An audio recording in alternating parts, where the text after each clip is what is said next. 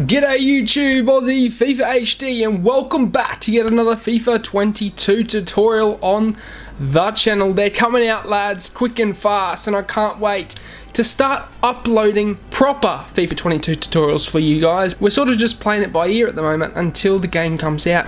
It's frustrating, but you know, it's what we have to work with. However, today I have tips for you guys on how to adjust to FIFA 22 and get off to the right start. Griezmann, three men around him, and somehow finds some space. Ronaldo, fantastic, opening the drive back. He's made himself the tiniest bit of space. Almost feels like a bit of a time. Didn't really go for him. Oh! The display there is absolutely ridiculous. The Elastico on the goal line. On the goal line, the finest. We talked about Aussie Fifa. He's not here to make up the numbers.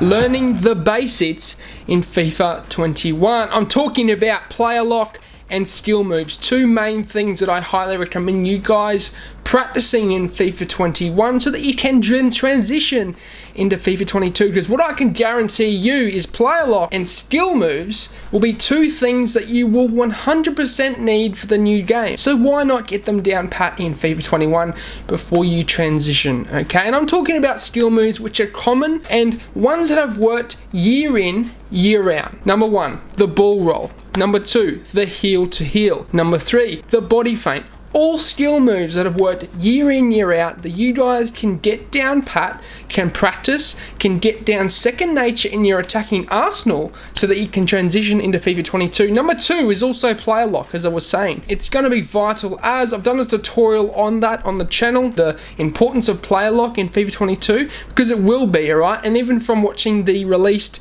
beta gameplay from EA a few days ago, or about a week ago, it was still usable in the game. You can see it, the pros are using it. I'm going to definitely be using it, and you guys should too. So that's my tip number one for you guys on how to transition and get good at FIFA 22. Trying different dribbling techniques. This is tip number two for you guys for transitioning into FIFA 22 and how to adapt to the game quickly.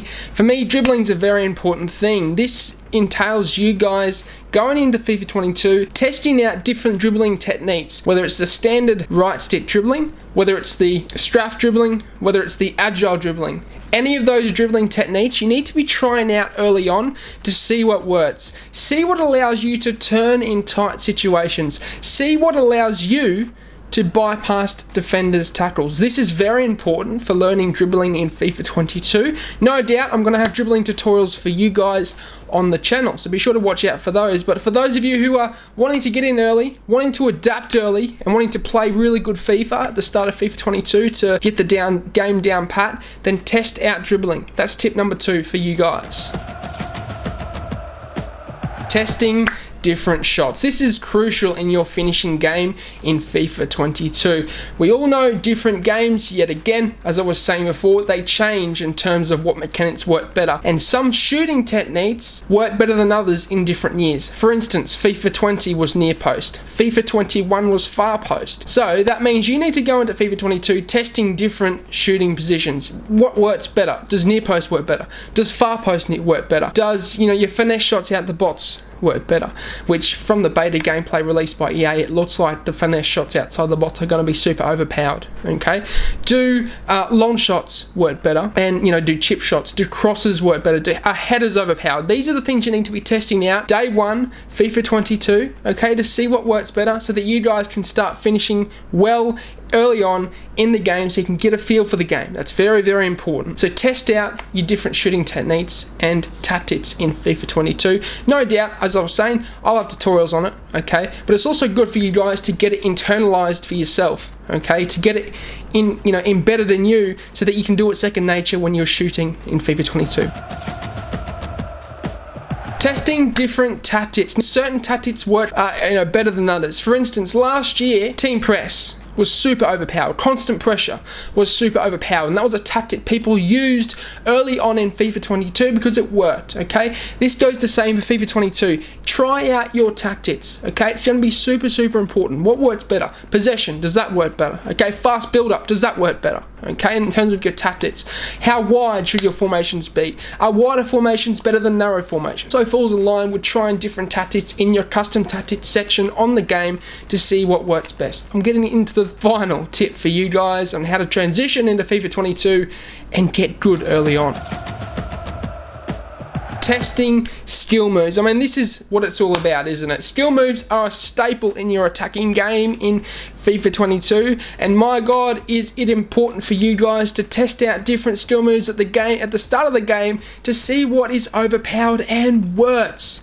It's crucial, and you guys know I'll have tutorials on skill moves on the channel, but what I'm saying is you guys need to test out for yourself what works better for you in certain situations, although I will be deconstructing for that for you in my skill move tutorial series. It's crucial for you guys to do it yourselves, to internalize it, as I was saying, and get it down pat, okay?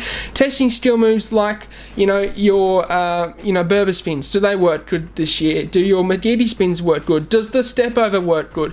Testing skill moves that worked last year as well, because sometimes they will work in back-to-back years. Okay, so does the step over work?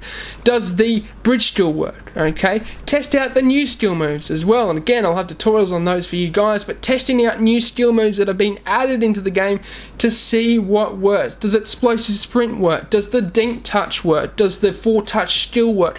These are things that you need to be testing and trialing early on in the game so that you can get ahead of other people to get better at the game. But lads, that's going to signal the end of the episode.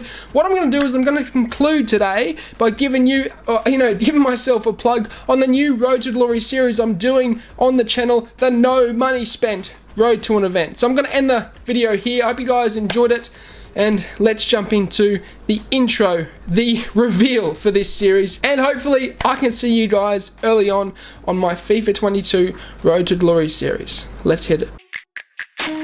Welcome to the No Money Spent Road to an Event. This series aims to show you that you can compete at a high level of esports without spending money, as well as the ins and outs of what it takes to make an event. Whether that's keeping fit, maintaining a healthy diet, or learning the game mechanics, this is my version of a Road to Glory, and I'm taking you on my journey.